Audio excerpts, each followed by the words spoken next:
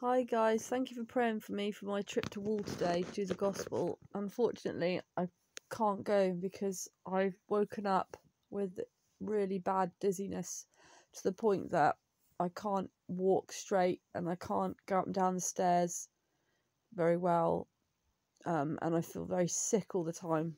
It's basically due to my motorbike crash I had, and it gives you a temperature as well. You get like a feverish with it. I just can't go, unfortunately.